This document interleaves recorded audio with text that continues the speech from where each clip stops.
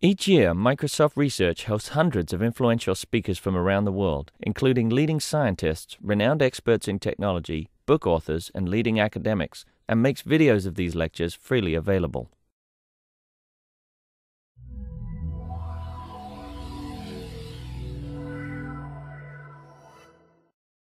I'd like to introduce Mike Swift, who is here. He is interviewing in my group for a full-time researcher position. Mike's got a very fascinating history. He actually spent 8 years in the Windows organization, so he knows all the pain about actually shipping real products. Although I only really shipped one in 8 years. Hey, that's pretty good, actually, the way things have been going. Anyway, and he's finishing his PhD at the University of Washington, so I'll just turn the time over to him. Great. Thank you all for coming, and thank you for that introduction. I'm going to talk about my research, which has been on how to improve the reliability of commodity operating systems. And really, what I mean is how to stop operating systems such as Linux, Windows, Mac OS from crashing quite as often. Probably something that people here have thought about quite a bit as well. Now, before I get into the meat of my talk, I want to sort of set some context for how my work fits into the larger body of operating systems research. Most people here know a lot about operating systems research, so this will be old hat. But at a high level, as I see it, there are sort of three major problems on operating systems people have been working on for 30 or 40 years. And one of these is performance. How do we actually give applications access to the raw underlying power that the hardware provides? And people here look at things such as avoiding unnecessary operations, such as data copying, building better abstractions, or programming interfaces so you don't need to make as many calls into the operating system, things like that. Another thing people look at is adding features. How do we make our operating systems more useful and usable? And here, again, people look at things like better ways to program them to make it easier to write applications. That's been a great strength of Microsoft, I think. And also other kinds of features, such as indexing file systems that make it easier to access your data. And the third problem people work on is reliability. How do we make sure that our operating systems are available to be used when we need to use them? Now, to some extent, Moore's law has taken the pressure off performance because our computers have gotten faster, so we don't need to put quite as much work as people did in the early days into performance. And it's also made room to add lots of features to make our operating systems more fun and easier to use. But it hasn't had the same impact on reliability, and hence that's the area of my research. Now, I'm not the first person to look at operating systems reliability. There's been work going on in this since operating systems were first started. And at a high level, if you look at the kinds of approaches people have taken or the things that have actually been pretty successful, there's really three major things people do. One thing they do is to start with existing operating systems code and try to make it better by finding bugs and fixing bugs. So this is the approach taken by things like the prefast and prefix work here, the static driver verifier. Dawson Engler's work at Stanford falls into these lines. And the idea is basically you have tools that can find bugs, and then a human programmer has to go and fix the bugs. Now, the downside of this is that as you have a lot of code, the cost of actually fixing the bugs can be pretty substantial. And you can probably find a lot more bugs that you can actually fix, which sort of limits the scalability of this approach as you grow to mammoth code bases. Another thing you can do is to build a whole new operating system, saying, you know what, the existing code is fundamentally not going to work for this application because it can be never be made reliable enough. So we need a new system built with new engineering techniques that can provide this level of reliability. And this has been done, again, many times in history. Things like the Multics operating system was designed to be highly reliable. The Hydra operating system, Tandem's Nonstop, IBM's Quicksilver research operating system put transactions into the operating system to be highly reliable. And again, this approach has been very successful, but the problem is that it's a very expensive approach, both in terms of dollars to create a new operating system and in terms of performance when you're actually running these new operating systems. And so these approaches haven't had a great amount of impact on commodity operating systems yet, where price and performance are very important. The third thing people do is to add hardware to the problem, to replicate the operating system on multiple computers, so that if it fails on one computer, it's still running on other computers. This is done, for example, in the Google cluster, or I'm sure the MSN cluster, where you have lots of computers running, and if one fails, well, there's lots of other places to pick up the slack. Now, this, again, is very successful, but it really hasn't had a big impact on other kinds of computing, such as personal computing. You know, I don't walk around with 3 laptops to handle the case where my laptop fails in the middle of a presentation. So we need another approach to solve this kind of problem. And this is what my work is about. It's another way that doesn't require fixing the code. It doesn't require writing a new operating system. It doesn't require adding hardware, and yet can make the operating system more reliable. The approach that I take is to add a new subsystem into the operating system whose job it is to let applications in the OS tolerate the failure of operating system components. And to understand how this works, let's talk now about how operating systems are structured and why they fail. So this is a picture of how operating systems are structured, or at least it's what we teach to undergraduates at universities of how operating systems are structured. At the top, you have applications. They're in user mode, and they're isolated from one another, meaning that if they have bugs and they fail, they really only the application that has bugs fail. Largely, the other applications are not impacted, and they can keep running. And the operating system as a whole generally keeps running as well. Down below, shown in blue, is the operating system kernel. And here, there is no isolation, meaning if there's a bug in one component, it can impact everything else, and it can cause the whole system to crash. Now, the kernel is structured out of a bunch of different subsystems that provide services to applications in the OS, such as virtual memory, filing, networking, exception handling. Now, largely, it turns out this code is pretty reliable. It's not what causes the majority of crashes. And the reason for that is twofold. First of all, it's developed by people with a lot of experience. And they generally know what they're doing, and they have pretty good practices in testing and debugging this stuff. It's also common to every installation of the computer, so it gets very, very widely tested. Hundreds of millions of machines run this code. And so if there are bugs in it, even if they're pretty infrequent, they can be found and they can be fixed. Now, what's missing from this picture, as you all know, is something that operating system researchers are not very comfortable talking about. If you look at the history of people doing research on operating systems, this particular component is generally left out of the papers, or it's a footnote, or it's a sentence saying, we borrowed this piece from someone else because it was too hard to deal with. And of course, that is device drivers. I'm trying to change that. So device drivers account for the majority of code that's written to run inside the kernel. It accounts for the majority of code that runs in the kernel, and it accounts for the majority of failures. We learned from the Windows group that 85% of Windows crashes are due to device drivers. Now, this is a really hard problem. You've got tens of thousands of drivers out there that Microsoft doesn't control, and any one of them that you're running can cause your whole system to crash. Now, ideally, you would like this code to be perfect, and there's been a lot of work on how to make this code perfect. But I think fundamentally, given that you don't control all that code, it's hard to actually make every one of those drivers perfect and bug-free. And the other problem is you don't actually even know what it means to be perfect for device drivers. Because they have to interact with hardware, you don't know what that side of the interface is. And it's very hard to say, what does it mean to interact with hardware perfectly? So what we want to do here is find a way to let the operating system tolerate the failure of these device drivers without having to change any code. Because changing code is really expensive, really time-consuming, and really error-prone. So my solution to this is to add a new subsystem, a reliability subsystem, into the operating system. The goal of this reliability subsystem is to isolate device drivers, similar to the way applications are isolated, so that if they have bugs in them and they do fail, we can prevent the kernel and applications themselves from being corrupted. This means we can tolerate device driver failures and keep running even when they fail. So, let me go back. So the other part of this project is to find a way to make this work in the context of existing operating systems, to not require large-scale rewriting of the operating system. And so one of the benefits of this approach is that beyond adding this new subsystem, the only changes that need to be made are sort of a small amount of glue code to integrate this new subsystem into an existing operating system. You don't have to rewrite large portions of the code or change things into other programming languages. So it's very compatible with existing code. So at a high level, the contributions of my research are that I designed and built a new kernel subsystem that can prevent what I think are the majority of driver-caused crashes. It can do this with no changes to existing drivers, and it requires only minor changes to the operating system to integrate this new subsystem. Furthermore, it only minimally impacts performance, meaning that it can be used in a wide variety of environments, even those that are pretty demanding from a performance perspective. So in the remainder of this talk, I now want to talk about what a driver is, why they cause so many problems, and then I'll talk about the design of my subsystem, how it works, how it's structured, and then I'll present an evaluation of how well it works in terms of what the benefits it provides and what the costs of using it are in terms of performance. And then I'll summarize and I'll talk a bit about related work and future work. Are there any questions so far? OK, let's launch into this. So first of all, what is a device driver? Should be pretty obvious to most people here. But a device driver is a module that receives requests from the operating system and translates those requests into a request that a device can understand. For example, a network device driver receives requests from the kernel to send packets and then tells a specific network card to send packets. Now, in general, every device out there has its own unique driver. Now, this isn't true across all devices, but it's the general trend of things, or it's the general way things are done.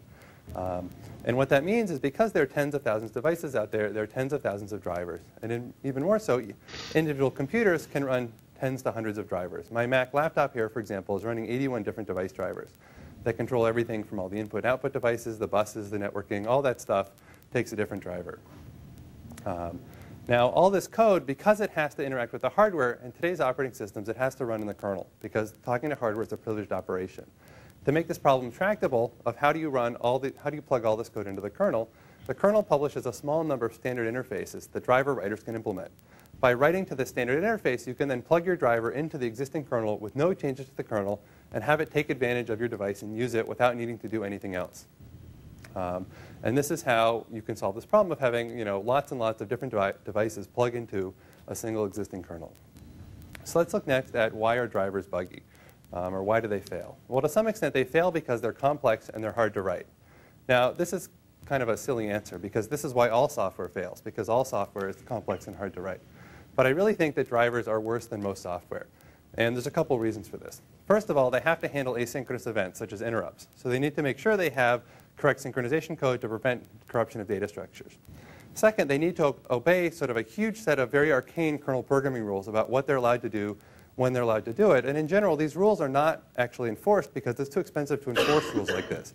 Instead, it's the kind of rule where 99% of the time you can violate the rule and nobody cares. But 1% of the time, when the moon is blue, it actually matters. And violating the rule will cause your machine to crash. This is sort of the worst possible combination of how to actually build reliable software, is lots of rules that aren't actually enforced. What this leads to is lots of non-reproducible failures, where you run along, the system may fail, you reboot, do the same thing all over again, and it works the second time. And this is because these rules depend on the exact kernel environment at the time of failure or when an interrupt happened. And so you get lots of these non-reproducible transient errors that make it very difficult to debug and figure out what actually happened. Are you familiar with the Windows driver verifier? Yes. Okay, because part of the idea of that is to enforce most of those rules. Right. In fact, most of the idea of it is, and it's right. very effective. Do you have any data on how effective it is? I do not. I mean, this is one thing I've always been interested in, is sort of how much better are drivers that pass through the Windows driver verifier, the static driver verifier, compared to other drivers? My seat of the pants guess is that it's fairly substantial, or at least that when the driver verifier was first released, the improvement in quality that happened around then was fairly substantial, which is not to say that the drivers that pass it actually work, but they aren't as broken as they used to be. Yes. I mean, the downside of the driver verifier is typically you have to be very careful you exercise all your code paths when you're verifying things, because it's not a silver bullet. Yeah. But Alec? it helped a lot. Could you just give an example of one of these arcane rules that's not enforced? But well, for example, if you touch a page of memory that is not in, if there's certain memory that you can't touch at certain privilege levels. If you touch it, if you are running at the wrong privilege level, then if it's not in memory at that time, you get a page fault. And if it is in memory, then you can access it and it goes fine. If you're under memory pressure and it gets swapped out, then you may get a page fault when you're not allowed to have one. Or there's other ones, but I can't think of them standing up in front of such a big group. I'm sure, actually, I bet there's a big book in many of your offices that say what all these rules are. But not in one place. At least I have a book in my office. Not finally, but also drivers are very difficult to test and debug. I mean, writing in the kernel environment is very challenging. It's very hard to debug things. I've spent a lot of time there, and I like it, but I don't think it's what most people really want to be spending their time doing. And also, because you're interacting with devices, it's hard to get devices to generate all their possible inputs. So it's hard to get really good code coverage of drivers because they have to interact with the device, and you can't just sort of run it in a test harness and actually exercise everything easily. Now, finally, relative to other kinds of kernel code, drivers are written by less experienced programmers. They're not written by the Windows kernel team with 10,000 years of amassed experience of writing in this environment. They're written by some guy in the basement in Taiwan who's trying to buy chicken for dinner. And so, not to disparage the skills, but I think in general you could say they're not written by people with quite as much experience as the rest of the code in the Windows kernel. So let's look at what can happen when a driver has a bug in it. Well, again, we have a picture of the kernel here. Suppose the driver has a bug and it crashes somehow. One thing the driver can do, because it's in the kernel, is that it can return bad data to the application or directly overwrite memory in the application's address space, causing the application to fail. It can do the same thing to the kernel itself, corrupting key data structures such as page table entries or process control blocks, causing the whole operating system to crash. At a high level, this is what my research is about. How do you stop a buggy driver from corrupting the application or an operating system so that you can keep running when a driver fails? As I said before, my solution to this is to isolate drivers, similar to the way applications are isolated. What this means is that if a driver has a bug in it, we can be assured that the driver does not corrupt anything in the kernel or applications, and so we can keep executing after a driver fails. Now, just detecting failure and stopping the driver is not sufficient, however, to provide reliability and availability. And the reason is that applications actually need to use drivers on occasion. So, for example, if my video driver crashed right now, I would still have to reboot my system because PowerPoint is pretty useless without a video driver. And so another part of this work that we need is to be able to recover after a failure. And the way that I do this is to take advantage of a property of how drivers often fail. And I said before, they often fail with non-reproducible failures or transient failures. What this means, we believe, is that lots of times we can restart a driver after failure and start using it again, and we can keep working, and the bug will not reappear. And this is how we can recover after a driver fails and keep your system functioning and keep applications running. So if you happen to have a disk driver that's got a queue depth of stuff and you fail in the middle of it, you're going to lose all of the data that was, all of the requests that were pending, correct? We actually keep track of all the pending requests so that we can resubmit them after a failure. We keep track. I'll talk a lot more about recovery later in the talk. We can discuss that later. Yes? Are you also going to sort of drill down into what sort of drivers and in particular what a driver is in Linux versus Windows and some of the challenges across different, doing this across different OSs? I am not planning on talking about that. I have a group of 2 undergraduates working on implementing all this in Windows, so I can talk about it. Maybe we should save that to the end when I talk about everything, and then we can sort of open it up to broad-ranging questions pinning me to the wall. At a high level, the objective of my work is to eliminate all the downtime caused by drivers. And I've told you about 2 kinds of downtime so far. First of all, with system crashes, which we're going to tackle by isolating drivers. The second is applications that need drivers. And here we're going to tackle that by recovering drivers after a failure. And the third piece is what happens when you have an update to your driver and you want to install that update. Commonly today, for a lot of drivers, you have to reboot your system to update the driver, which kind of gives you this choice when a patch comes out. Do you install this patch, which you don't know how reliable it is, and then actually have to reboot your system now and take mandatory downtime? Or do you wait until some point in the future when the existing driver crashes and then update at that point? You don't really have a way to apply updates in a highly available way. And this part of my work is how do you update drivers online without shutting down your system or rebooting your system? And I'm not going to talk about it more today, but we can certainly talk about it after the talk if you're interested. So I now want to talk about the design of my subsystem and in terms of how it's structured and how it works. So I built a system that I call Nux. It's built in the standard Linux kernel. Despite having worked at Microsoft for 8 years, Linux was the way to go for this project. And it works with existing Linux drivers. And it adds in facilities for isolation, recovery, and update. Now, ideally, the system would be 100% reliable, meaning that it could prevent every single failure caused by device drivers. In practice, though, I don't think that's practical because it may be the complexity that it takes to get to the 100% level is just too high, and that it's too much development effort or it's too much runtime overhead to hit 100% level. However, reliability is one of those nice things where every bit of reliability is better. If you have a system that crashes 1/10 as often, and you crash every 10 weeks instead of every week, that's pretty good, and I think people would like that. Even if you don't get to 100%, you can still have a lot of benefit getting 90% of the way there. The approach that I take, as I said before, is compatible with existing code. What this means is that you don't have to change your drivers, you don't have to change your applications, and you don't have to change the kernel except for the small amount of integration code. No large-scale restructuring or rewriting.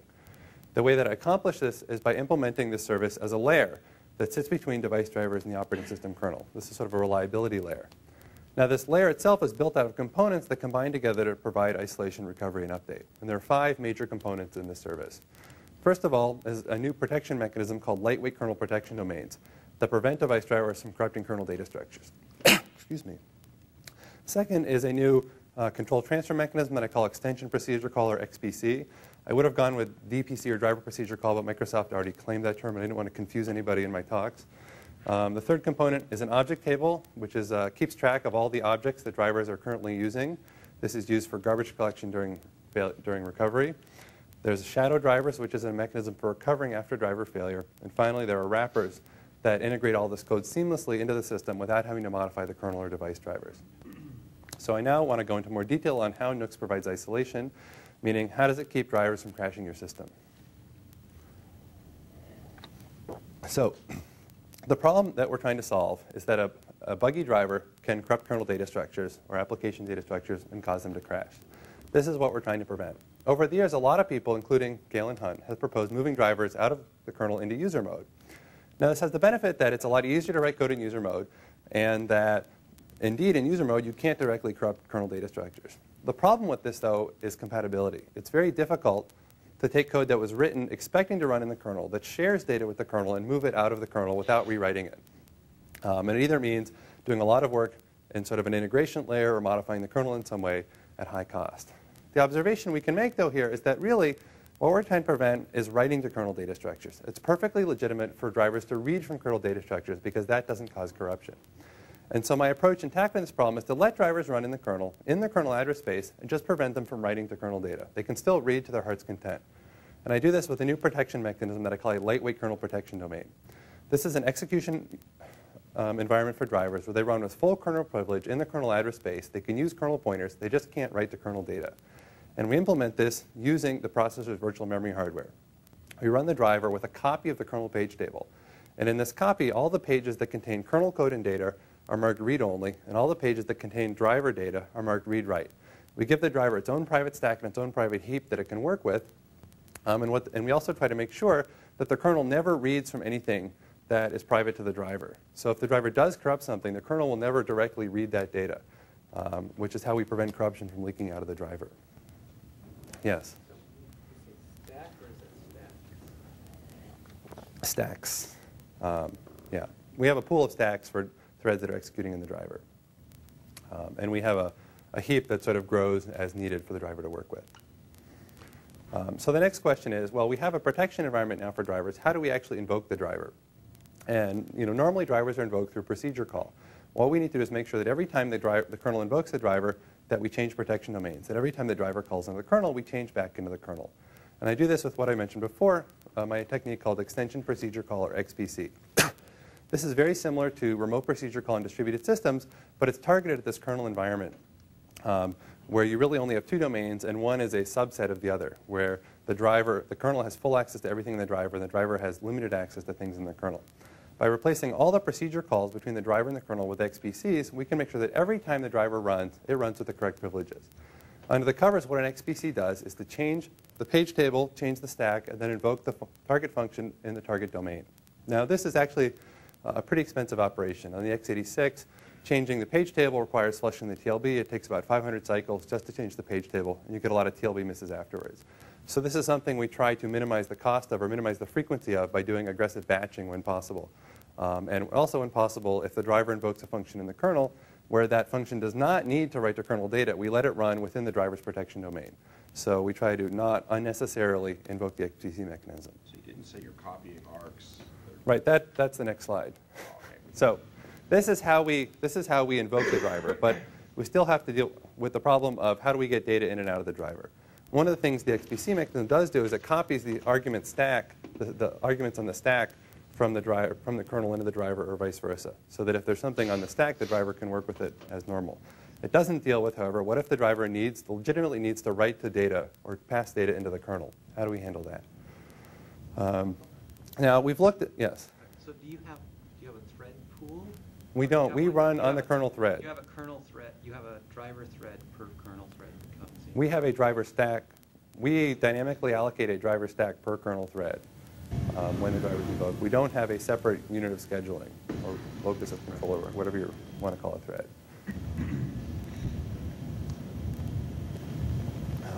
So what happens when the driver wants to write data that the kernel can read? How do we handle that safely? What we do in this system is we create a copy of kernel object that drivers are allowed to write to. So if the kernel wants to pass an object to the driver, let the driver update it and then read those results. What we do is when the driver passes to the kernel, we'll create a copy of that object in the kernel's protection domain on its stack or heap. The driver can modify it, and then when it's done with it, we copy those changes back into the kernel. And one benefit we get from this is we get sort of a transactional update, where if the driver crashes in the middle of doing some kind of update, the kernel object is totally unchanged, and so we don't need to worry about inconsistent state in the kernel. What we do need to worry about, though, however, is what if you pass something to the driver, and the driver holds on to it, and then it passes it back to the kernel? How do we find the corresponding object at that point? What we do to solve this is we have a table that I call an object table that keeps track of all the objects the driver is currently allowed to be using. Every time the driver passes a pointer to the kernel, we consult the object table to see, first of all, is this object of the right type? Does it exist? Is it in the table somewhere? Is it of the right type? And then if it does exist and is of the right type, what is the pointer to the corresponding kernel object? And so once we've determined this, we can then synchronize the changes to the kernel version and invoke a function in the kernel. In this way, we can let driver code safely modify kernel objects by doing a sort of a copy in, copy out whenever they need to do this. Now, in the case where you need to do some kind of synchronization or locking, we need to call back into the kernel to do synchronization, because we can't safely just lock one copy of this object without locking the kernel or synchronizing at the same time. Fortunately, my experience has been working with drivers is that they actually do fairly little locking, because the kernel often handles the locking on behalf of the drivers. At least this is true in the Linux kernel. And so there's very few cases we found outside of file system drivers where there's a lot of shared locking between kernel data structures and driver data structures. The other benefit of the object table is, well, one benefit, as I mentioned, is that we can consult this every time the kernel is invoked to check the validity of parameters. We can check, is this object of the right type, and is it a live object, or has it been freed before it was used? Yes. How do you handle objects? I mean, this is probably pretty rare with drivers, but how do you handle objects that point to other kernel objects, thereby allowing you to sort of transitively reach out? Good question. So if you were building an RPC system, you would build a marshalling tool that would transitively copy every object. And if you've ever worked in the kernel, you know everything in the kernel is linked together. So if you copy one object, you copy the entire kernel back and forth. Before embarking on this, I spent a lot of time analyzing driver code and looking at how do they actually access kernel objects. And I discovered that, well, it's true they are given object pointers to things with lots of other pointers in it. They actually don't follow those pointers very much. And when they do follow them, they almost never write to them. And so when I copy an object, I let all the pointers in that object dangle and point to the kernel version. This is one big advantage of taking sort of a single address space approach, because I don't need to marshal these pointers. I can just let them point to the kernel, and the real live version is there in a read-only fashion. If they do need to write to something, then I will have to copy the thing that it points to and update the pointer to point to that as well. And I have not seen that. I have not had to do that with drivers. I've only had to do that with file systems and a kernel web server.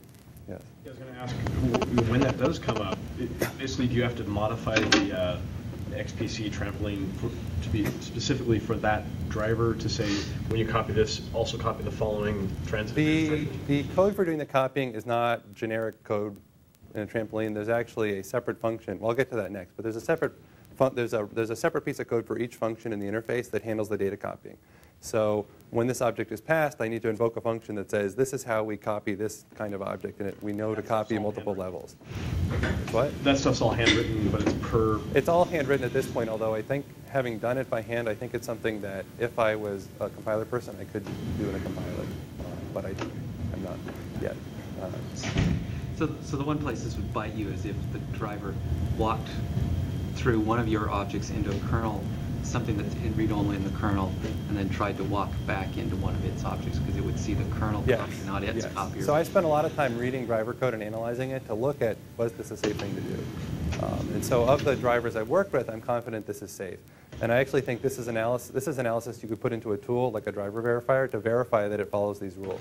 So this was a big benefit of working with Linux in an open source world where I actually had access to hundreds or thousands of drivers, and I could actually see what they do to understand these implicit protocols that are not specified officially, but are actually sort of common practice. Hundreds of thousands of drivers? Hundreds or thousands. Oh. Not hundreds of thousands. I was going to say, wow. No, hundreds of thousands in the back. Okay, hundreds or thousands on by.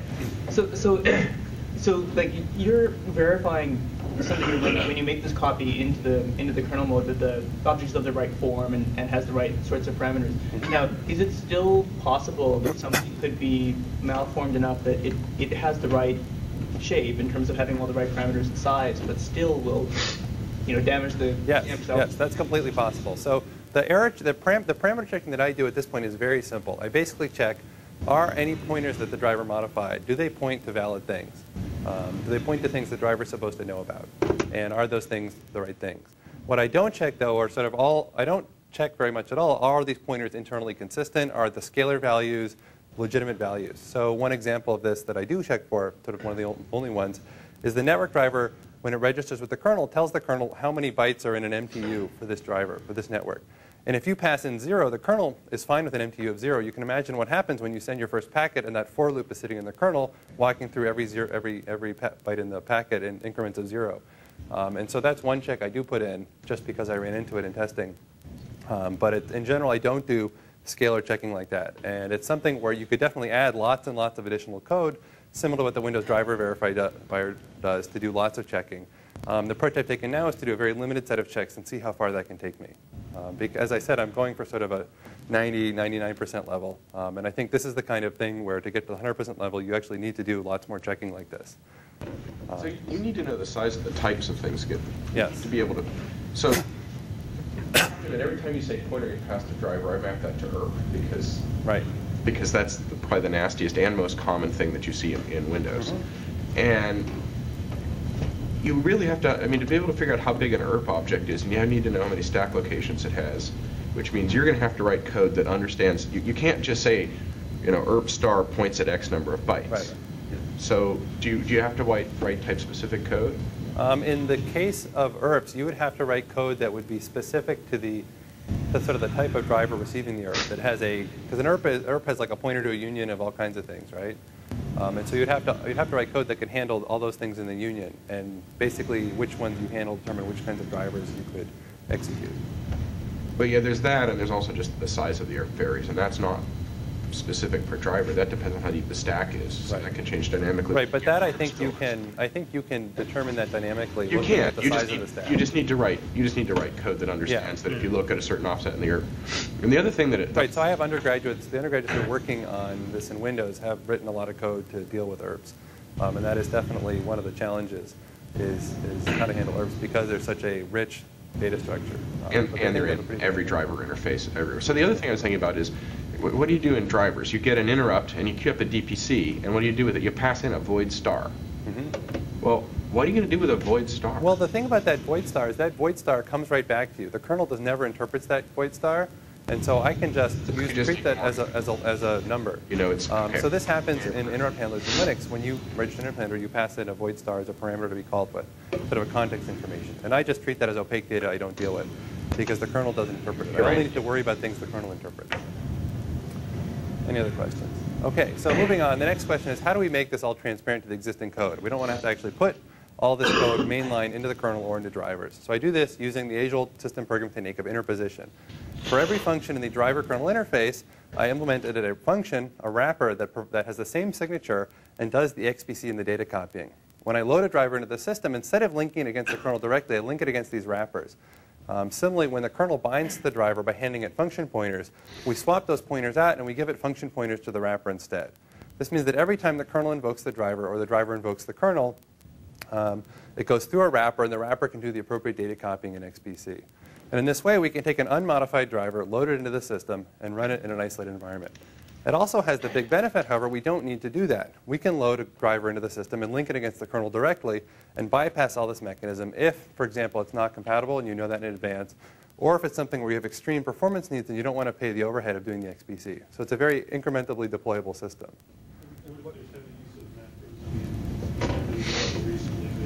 Defined a huge amount of access mechanisms via macros. So in Linux, what I had to do was I had to redefine macros and recompile drivers. Now in Linux, you're kind of expected every time you touch the kernel to recompile everything, so that's acceptable.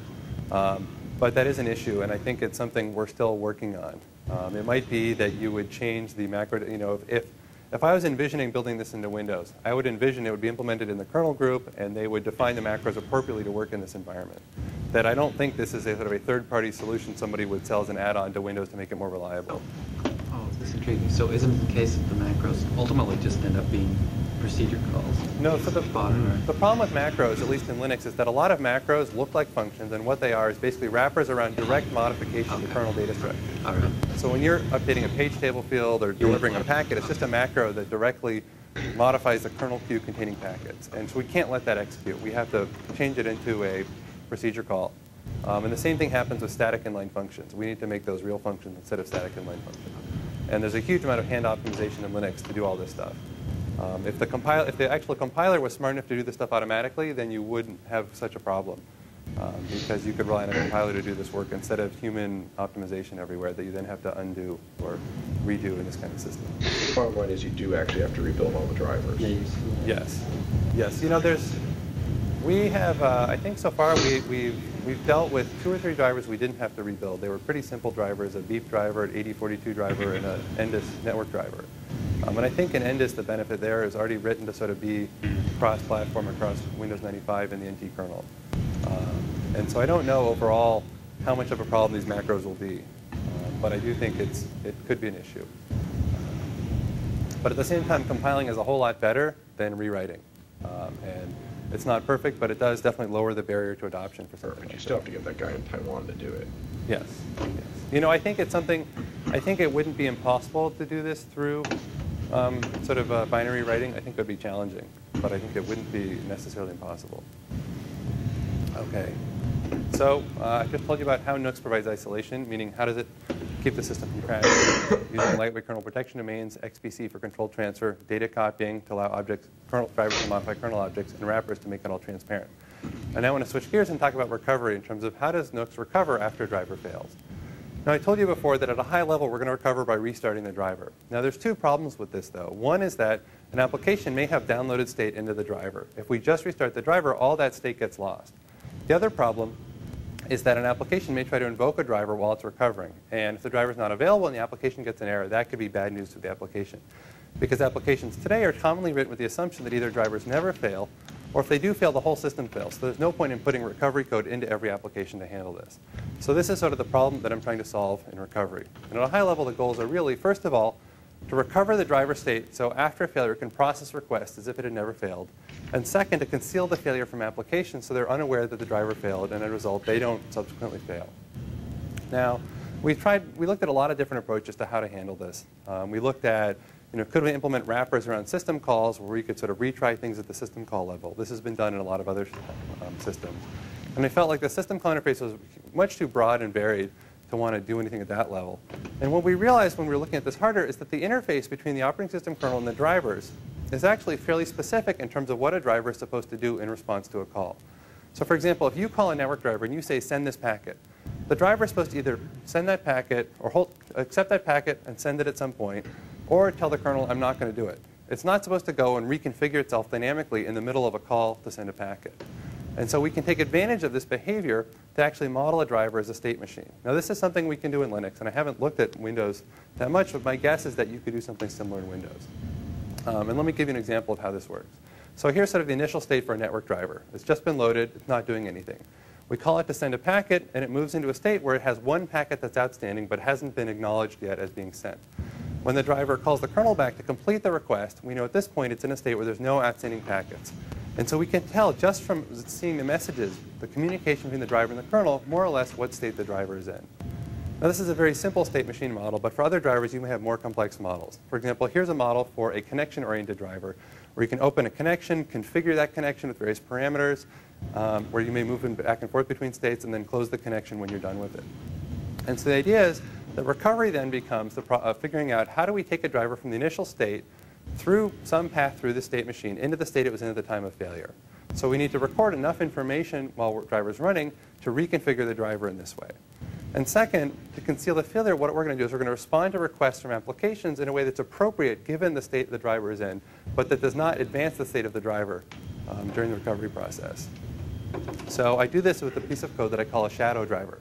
Shadow driver is generic code, meaning that it's not specific to any specific device driver. Normally, when the driver is functioning properly, it records all the inputs that change the state of the driver. When the driver fails, the shadow driver restarts the driver. It then replays the inputs to recover it into the state it was in at the time of failure. And then, while this is going on, it emulates the driver to applications in the operating system so they're unaware that the driver failed. Now, we do specialize shadow drivers, to a class of drivers that implement the same interface. So we have one shadow driver that handles network drivers, another shadow driver that handles sound drivers, a third shadow driver that handles storage drivers. Now, one thing about this approach is that it requires that the interface to the driver be well known at the time you're writing the shadow driver. If you have a device driver that has a user mode component that can configure it in some special way that only that user mode component knows, then we can't build the state machine for it in advance. If you have a generic driver, however, that does not have any other management components, we can do this approach. So let's look at exactly how this works. I'm going to pause here and get my backup water bottle.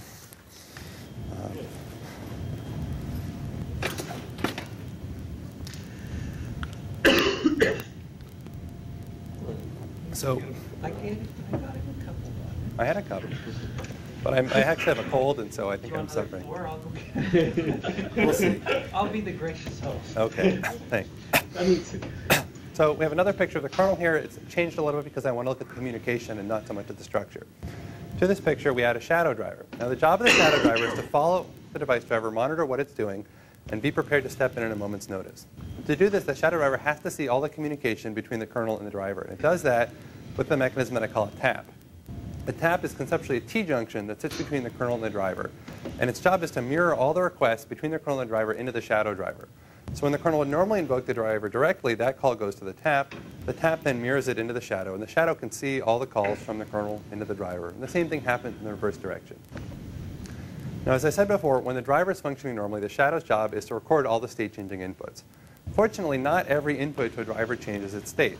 For example, in a network driver, when you ask it to send a packet, the fact that it sends a particular packet has no impact on how it sends the next packet. So we don't need to record the contents of every packet.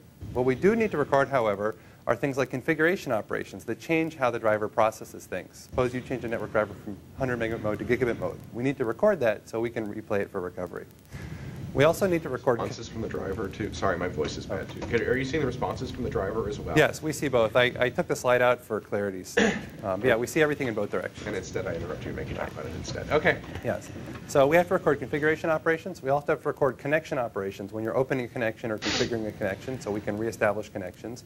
And finally, we need to record all the outstanding requests that have been submitted to the driver but have not yet been processed, so we can handle those appropriately after a failure. And this makes sure that if a driver fails, we don't actually lose any of these requests, and we can do something appropriate during the recovery process.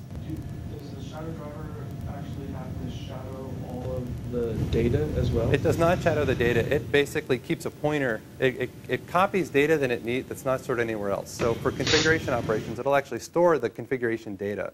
For example, it'll store, if you send in an ioctl, there's some data payload in the ioctl that configures the driver a certain way. It'll store that payload from the ioctl. In the case of restoring requests, though, the kernel already knows about requests in general because the kernel knows about this ERP. So we just store a pointer to the existing ERP. Or in Linux, it's storing to the existing socket buffer structure or block header for block devices. So driver-specific queues are lost, though. Anything internal to the driver is lost. But if the kernel, like in Linux, the kernel has a queue of requests that it's submitting to the block driver.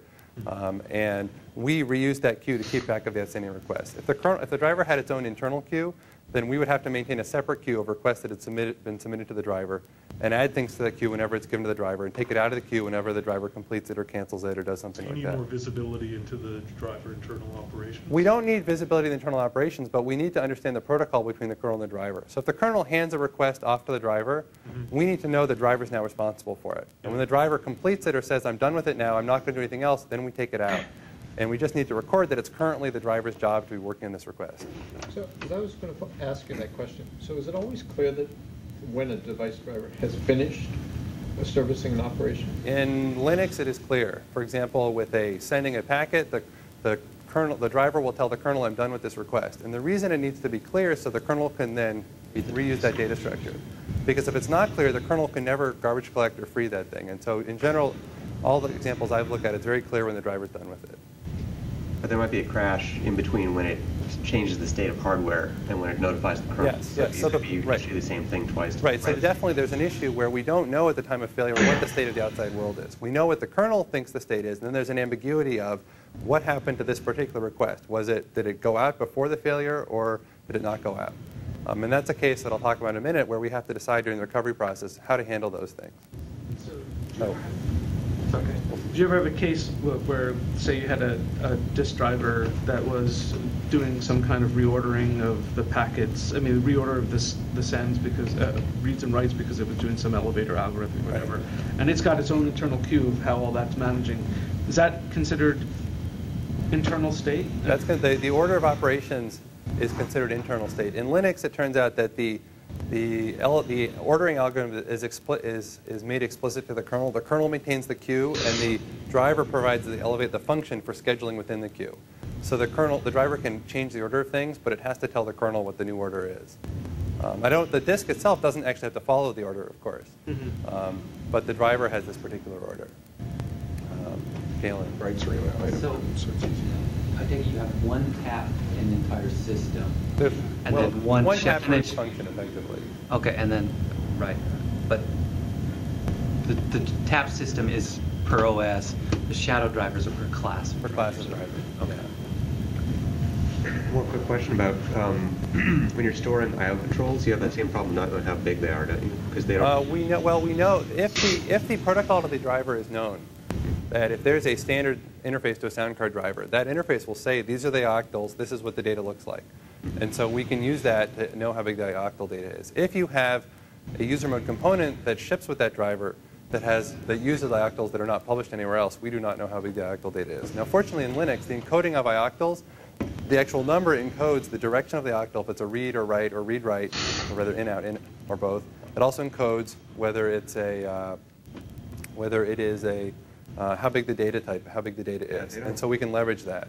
But in Windows, that's not the case. They're not all encoded, unfortunately. Right. So I don't rely on that. It's sort of a hint for protocol for drivers where that is enforced. Okay. But otherwise, you would need to basically sit down with the spec for the driver interface and implement the functionality for the octals.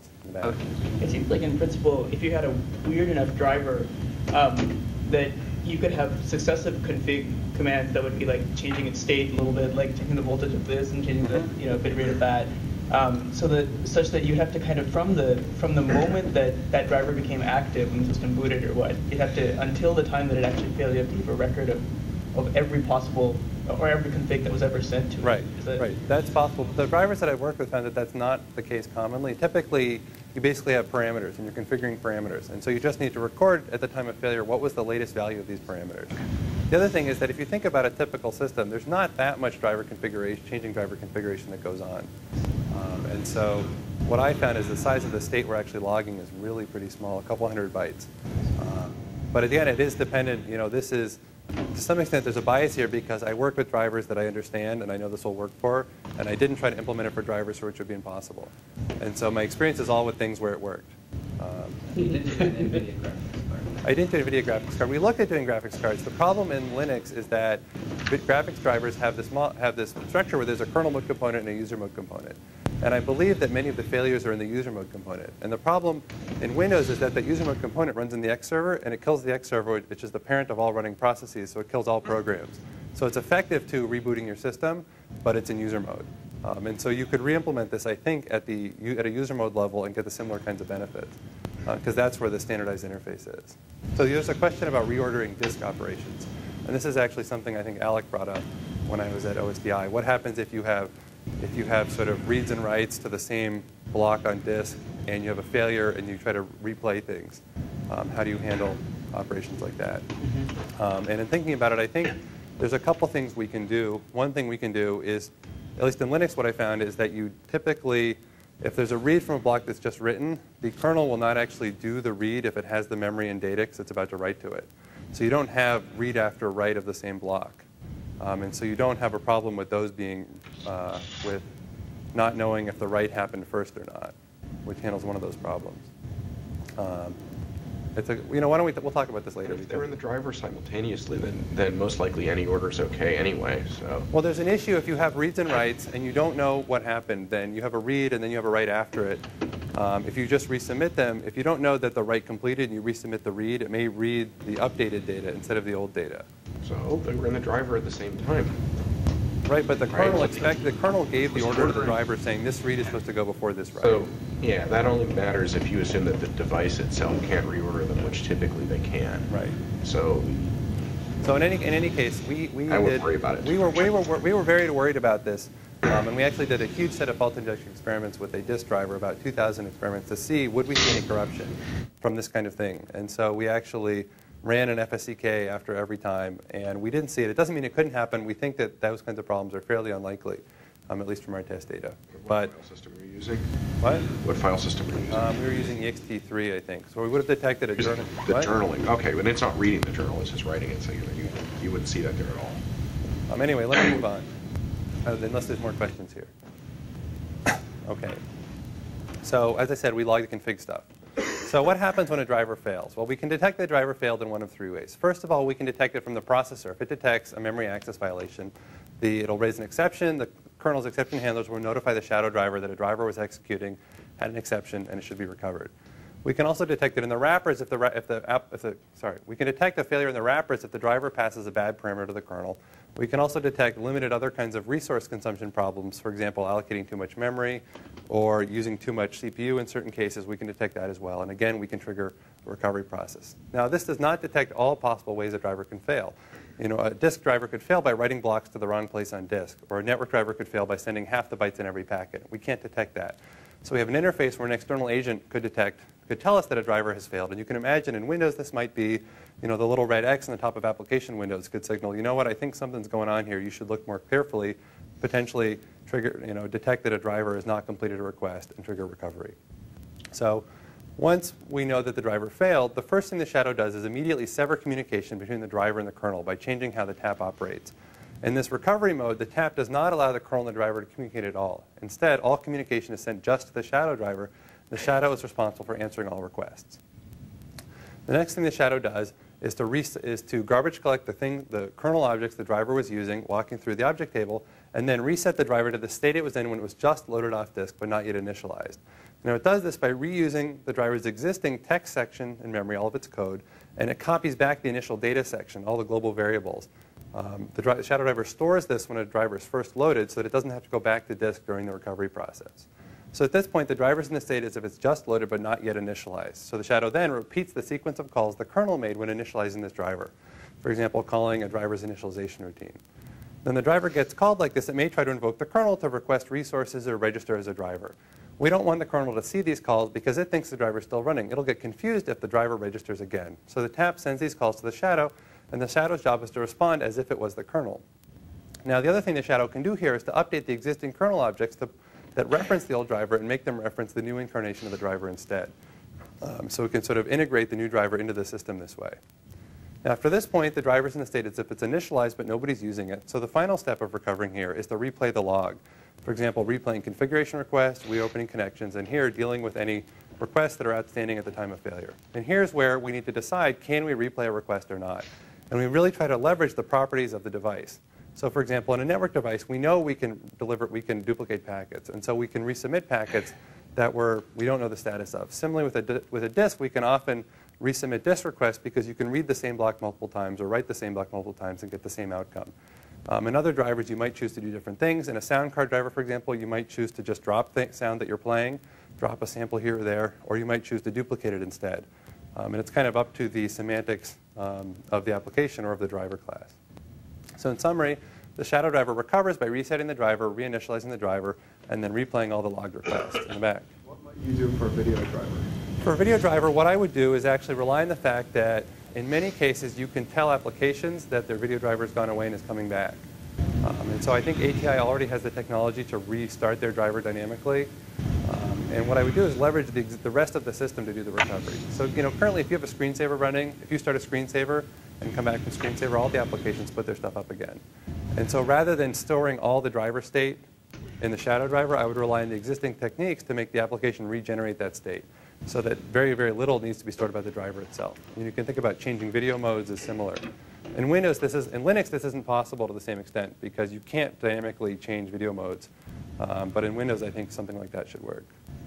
I don't have any idea how it works, but Windows currently will recover the video driver. I've got a bad driver on one of my machines and it crashes. Right. Now, I think if you're running like a 3D video game or something that's doing a lot of 3D rendering, it may not work as well because you may lose all your texture mappings and things like that. And it's true, you may have to kill the application that is using it at that time.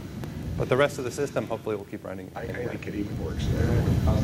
It will actually tell you you've lost your device. Isn't that what causes the drivers to crash? Unfortunately, yes. So the other part of recovery, remember, is how do we spoofing applications into thinking that the driver is still available. And in doing this, the shadow driver is really acting as an approximation of a driver because it's trying to answer requests on the driver's behalf. This is kind of like this, yes? How important is this? I mean, it really depends on how long it takes to recover the device driver, right? Right, well, it depends on what it's definitely important to conceal the failure. And the question is, how important is spoofing as a way of, is actually responding to requests as a way of concealing failure? I mean, if the recovery is instantaneous, then it's not instantaneous, though. And the reason it's not instantaneous is that hardware can take drivers can take a long time to initialize it. It can take up to about 5 seconds or so. And so You know, one of the network cards I'm working with takes 5 seconds. The IDE drive I'm working with, IDE driver takes about 5 seconds because it's probing all the hardware. So without support from the driver and modifying the driver to skip those pieces, it can take a while. The sound card driver is pretty fast. It takes about a little less than 1/10 of a second. But the point is that you need to make sure applications don't see failures. And if you have a hang for 5 seconds, that's something that people see and understand and might start getting concerned about. And the real goal here is to keep applications live and responsive while recovery is happening. And not necessarily making forward progress, but at least keep users happy. So the shadow driver here is acting as an approximation of a driver. Similarly to the way a small spare tire in modern cars is an approximation of a tire. The tire is good enough to get you across town to a repair shop, but it's not good enough to get you across the country. Similarly, a shadow driver is good enough to keep you running while the driver is recovering, but it's not going to keep you running for very long because it can't actually control the hardware. And so what happens is that when the kernel would normally call into the driver, the tap sends that call to the shadow. The shadow then has to respond as if it was the driver. And the goal is really to put off the application in some way, that the application is happy and understands this is a valid thing to do, but doesn't get too confused and doesn't get concerned that the driver has actually failed. So in doing this, you know, the big problem here is, as I said before, is that a shadow driver is generic. It can't actually control the device. So it has to use totally generic methods to respond to requests. And we found there are 5 general strategies that the writer of a shadow driver can use to respond to requests. And the choice of method really depends on the semantics of the particular driver class and the particular request to the driver. So the best thing that a shadow driver can do is to respond exactly the same way the real driver would do. And this can be done, for example, when an application is querying configuration information the shadow has in its log. In this case, the shadow can just return the information from its log, returning the same exact data the real driver would return, and the application goes on as it would have. Now, this isn't always possible, but another thing shadow drivers can do, is to act busy. So a lot of drivers are limited by the data rate they can give out to the real world. If you try to give it more data than it can pass to the real world, or read more data than it can read from the real world, it'll tell you, I'm busy, I can't satisfy this right now. And so shadow driver can use this to basically tell applications or the operating system, you know, I'm too busy right now, I can't take requests. So we do this in the network shadow driver, where we just tell the kernel that our queues are full and we can't take packets right now, and we'll get back to you. And this allows applications to very happily block within the socket code in the kernel and not actually see that anything has failed. And this doesn't work because not every interface has this kind of ability to block callers. So if you're querying information or setting configuration information, you can't actually block that because it's not rate limited by the outside world. But something else you can do is to just block the caller yourself. And so in some cases, we can suspend the caller on an internal wait queue and then resume them when the driver is recovered. And the final 2 things we can do for callers that can't be blocked, such as interrupt handlers, we can queue these requests to be handled later when the driver recovers, or we can just drop the request and rely on the semantics of the request to make sure this is a safe thing to do.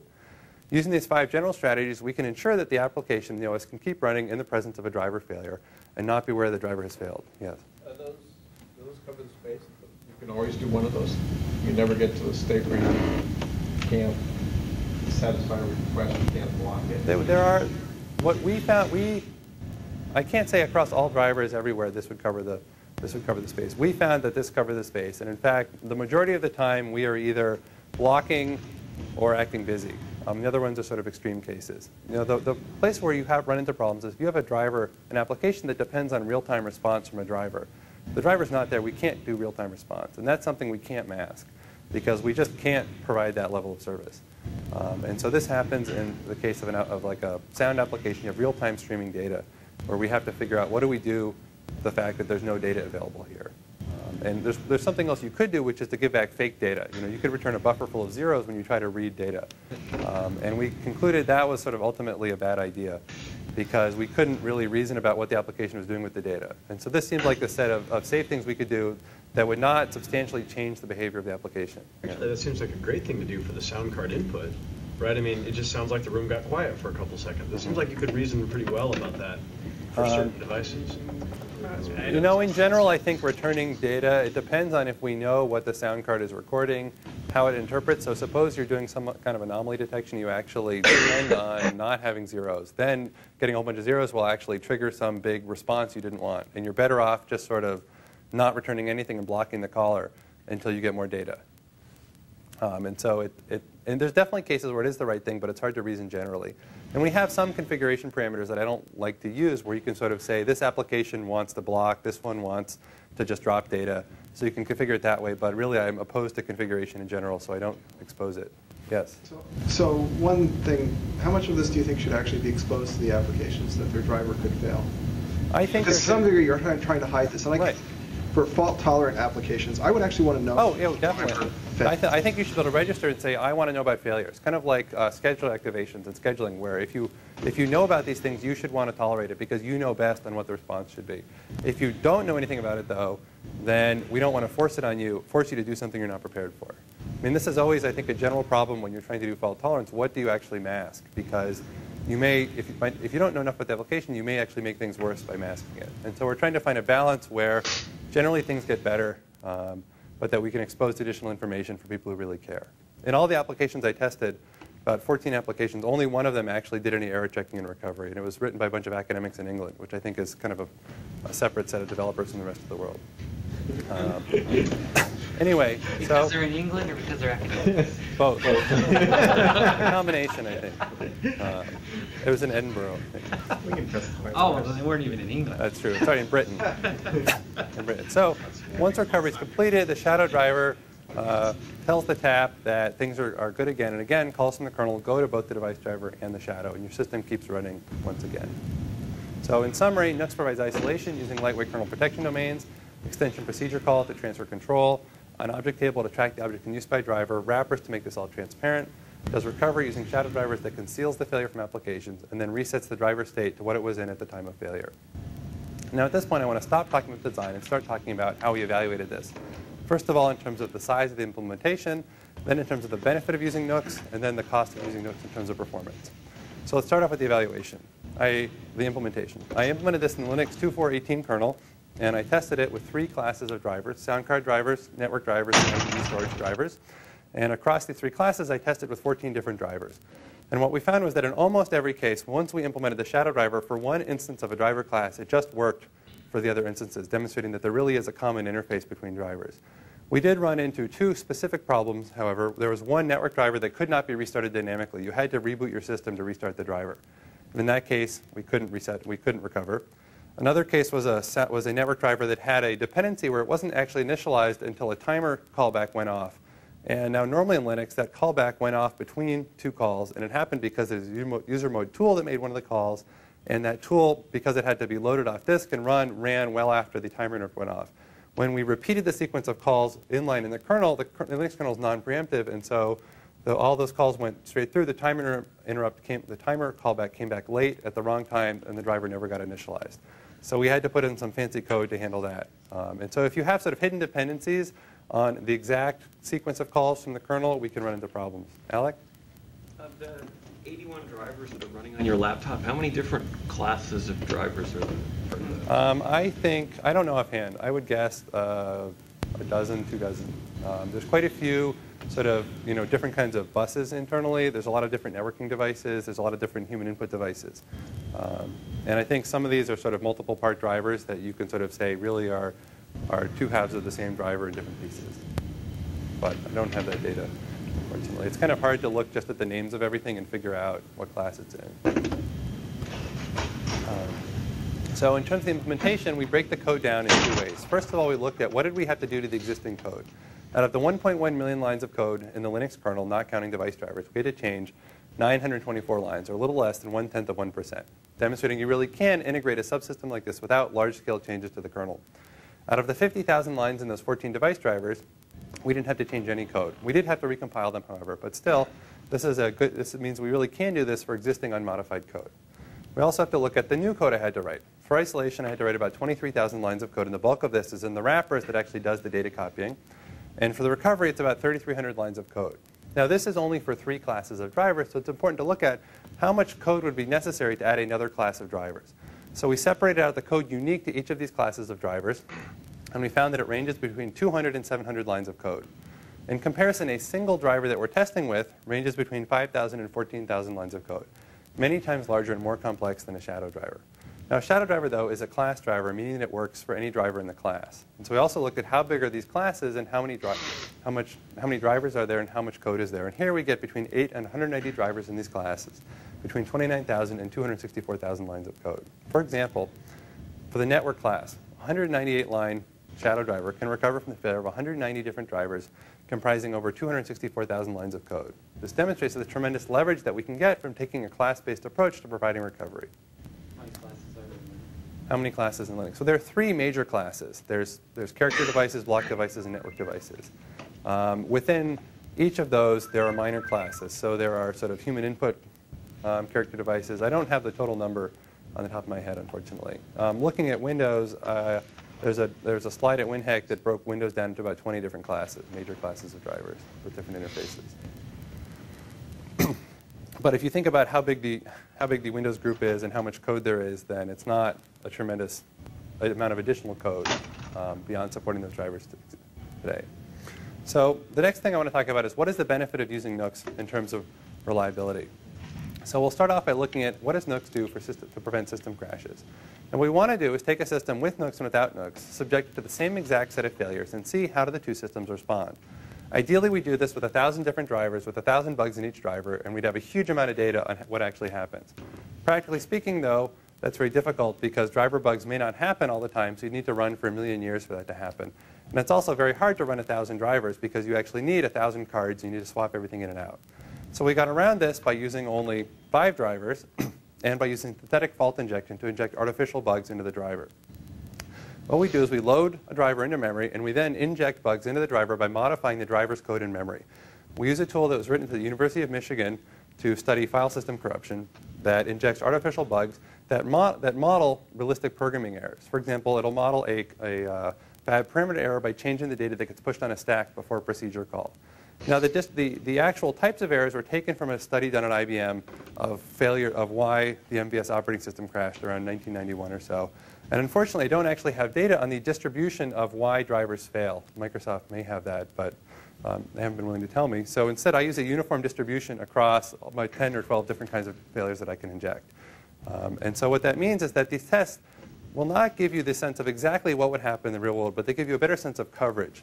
You know, how effective is this at a broad class of bugs? You can't actually say this will make your system X% more reliable. So we inject the bugs into the system. We then test it to see what happened. Now, without Nux, there's 2 possible outcomes. Either nothing can happen because the bug didn't get executed or executed but had no impact, or the system can fail in some way, for example, crashing and hanging. With Nux, there's a third possibility, which is that the system can detect a failure and then recover. We then reboot the system and do this about 350 times for each driver. Now, what we would expect to see is that on a system with Nux, the failure cases that occurred without Nux will become recovery cases.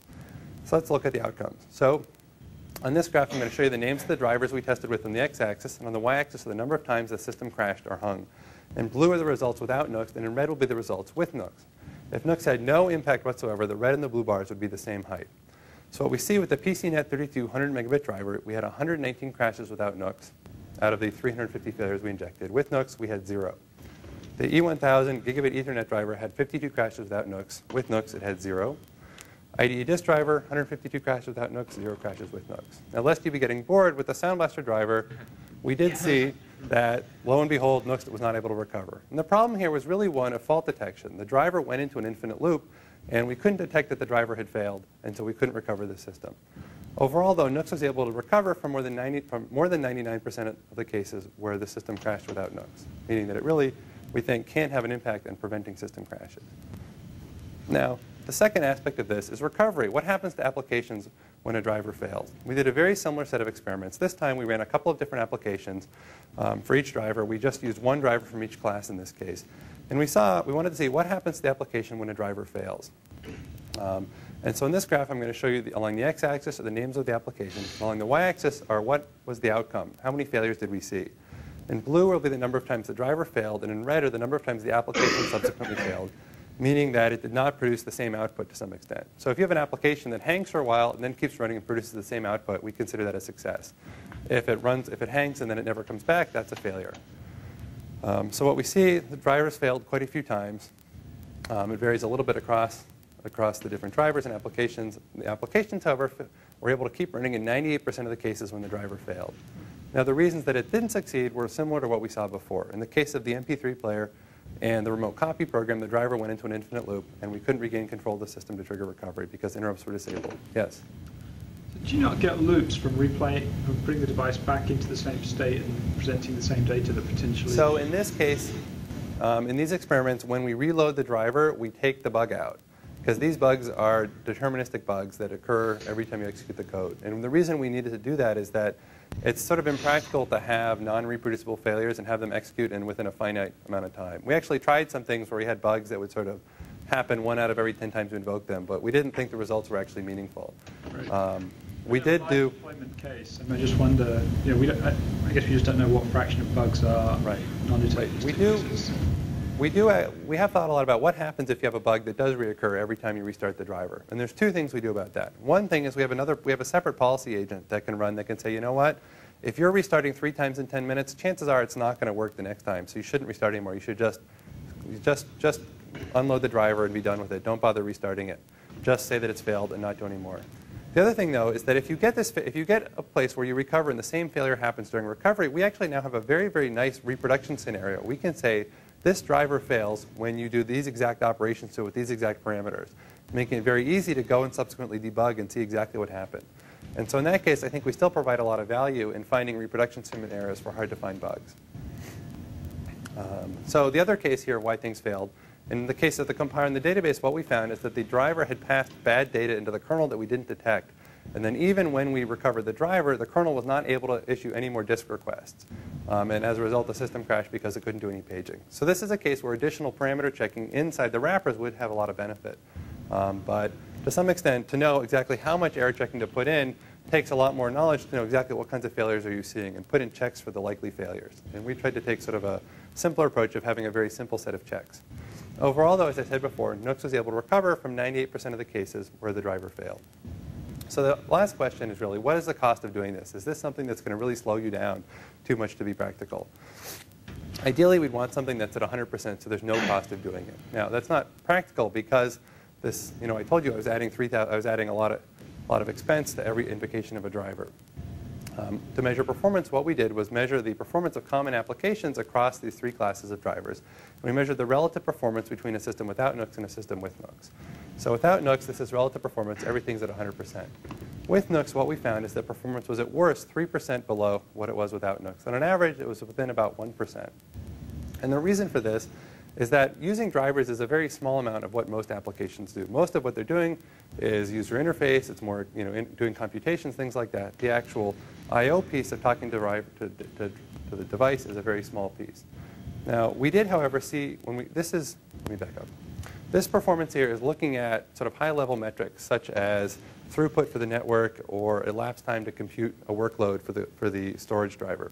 If you look just at CPU utilization, though, you do see more overhead. So this is the CPU utilization when running these tests. And you can see, in the case of the network send test, that the CPU utilization does jump dramatically. And the reason is that every time you send a packet, we're adding about 3,000 cycles to actually do the XPC into the driver. And because you need to do this on every packet, there's no batching that goes on. We pay a lot of cost. The reason it didn't impact performance is that the device has an internal queue. So this cost is being overlapped with the actual sending of packets. And so it doesn't come out of the overall application performance. If your application was running with the CPU fully utilized, you would see the performance go down. But to some extent, this is a benefit you can get back if you have a faster processor or you have another processor you can do application work on while you're doing I/O. This is a gigabit network. So this is about 70,000 packets per second that we're sending. And I think if you rewrote the loop in the kernel that sends packets, we could drop this by about 80. We could drop the overhead by 80% because we could amortize the cost of invoking the driver. Yes. Do you see any potential of something like a network send is happening so often? I mean, so the same calls are happening all the time. Do you have any, whereas something like a sound driver going into 19.2 sampling rate might be really weird and happen only once in a rare while. So do you think there's any possibility of being able to watch a driver for a period of time and say okay, I believe this guy is safe because it's done 1 million calls of this type under all kinds of parameter settings and seems to not have failed? Do you see this? So then you could get rid of this overhead for definitely. I actually, since doing this work, we implemented a system where you can choose. There's a flag that says, should I actually change page tables when invoking the driver? Should I just do the stuff necessary for recovery? And so you can turn off changing page tables, which gets you a lot of the performance back. And so if you have confidence in a driver, you could sort of turn it off. And if the failure did not actually cause any kernel corruption, you can still recover, but you're paying a much lower cost to invoke the driver. You're the one, or your system, Nooks is the one who will really be able to have the confidence or not. Right. I think what you could do is you could decide the send packet operation is one that I trust, and really I want to look at, really want to protect the octal operations or some other operation where I know that things fail. The problem is actually you need to have enough information to know what is the call that leads to failure. And unless you have a lot of failures, I mean, nobody's system crashes every 10 minutes unless you're a developer. But if your system crashes once every 2 weeks, there's really not enough data. I mean, there's a year before you get 25 data points. That's right. And it's hard to get enough information to know what that is. You're trying to catch very rare events, 1 in a trillion or something like that. And that makes it a very hard learning problem. So I'm not sure that learning that dynamically would be practical. I should speed up because I have, like no time left. Okay, this is heap utilization. So in summary, in building Nooks, I identified some properties of drivers that enable them to be isolated in recovery. In particular, the pattern of communication and the way that they manage state makes them amenable to automated recovery. In developing Nooks, I developed an architecture and some components and techniques for improving system reliability that I think could be applied to other areas beyond drivers, other extensible systems. In our experiments, I demonstrated that Nooks could prevent 99% of the crashes that occurred under native Linux and keep applications running in 98% of the time. And furthermore, if you look at the size of our implementation, it's a very small amount of code that we're adding to your system to make it tolerate failures in a much larger body of code, which gives you a huge amount of leverage in improving system reliability. Before I conclude, I want to give credit to people who have done related work. There's been people doing a lot of related work. If you have any questions, I can answer them, but there's some work that's been done here at the bottom. People have done all kinds of stuff. I should probably credit Galen for doing work on driver reliability, and Rich Draves did work on online upgrading of kernel components in '97 or so in a HotOS paper. So in conclusion, in working in this project, I've tried to take a structural approach to improving reliability, where I'm adding new structures into the operating system to make it tolerate the failure of a large body of existing code. And in the future, I'd like to take a similar approach, sort of a structural approach to other problems, in particular looking at reliability for extensible systems. One thing that I've developed by looking at this is a sense of what is it about a body of code that makes it feasible to do automated isolation and recovery like this. And so I'm interested in finding other application domains and also developing tools to mine a body of code and see, is this something, are there properties of this code that we can rely on to do automatic recovery? I'm also interested in looking at security and configuration. When I was at Microsoft, I worked in the Windows group, and we did all these great mechanisms for security, and none of them got used because it was just too hard to figure out the policy. No one could understand how to use these very, very fine-grained mechanisms. And so I'm really interested here in developing tools for developers to use to let them understand their applications better, allowing them to then sort of automatically develop security policies for the applications, and also to understand how they interact with the system in terms of configuration data, so they can do a much better job of automatically adapting to their environment or adapting to user needs in terms of configuring themselves. And then finally, I'm interested in sort of tackling the problem of operating system complexity. And I think this is something near and dear to the people working on Singularity. The existing operating systems we have are these huge beasts that are very complex, and that complexity really limits our ability to do interesting things. To do a new file system or new network protocol is a huge amount of work. And so I'm interested in how can we sort of get from where we are today to a place where these things are much easier to understand and to build and to work with. So thank you all for coming. And at this point, if there's anybody left to ask questions, I will take questions. We should be nice to you because you're a father. She was born about 3 weeks before the Shadow Driver paper was due, so she gets the picture because I missed her first 3 weeks. Yes. What do you think the likelihood is of any of this being accepted by the sort of main Linux kernel developers as part of the mainstream kernel?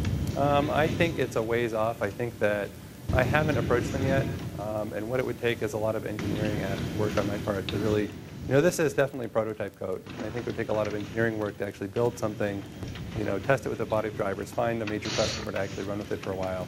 I think it's possible, though, and I think that the nature of Linux being developed as sort of a main kernel with add-on patches makes it easier to deploy something like this because you don't actually need to be in the main line to be useful. I think the problem with doing this in Linux is that they have very little interest in actually maintaining a stable kernel interface to drivers, and so they often will change, what locks are held when you invoke a driver, what are the exact parameters, because they assume all the code that's important is in the kernel. It's very hard to maintain code outside the kernel, and since this code really depends on the interface, if you change that interface, this code has to change. And so there's Shadow driver would be in a never-ending chase behind this. Right. However, it might be a force to say, if you get it into the kernel, then the sort of the existing process will take care of it. But it's sort of there's this never-ending game of catch-up to get up to that point. I mean, it's the same issue with drivers themselves. Is that driver that's in the kernel gets changed along with interfaces that change, and if you're maintaining it separately, then you've got to keep playing catch-up. And so I think it's I think it's possible, but I think, I think it's similar to the chances of this being incorporated in Windows. Any other questions?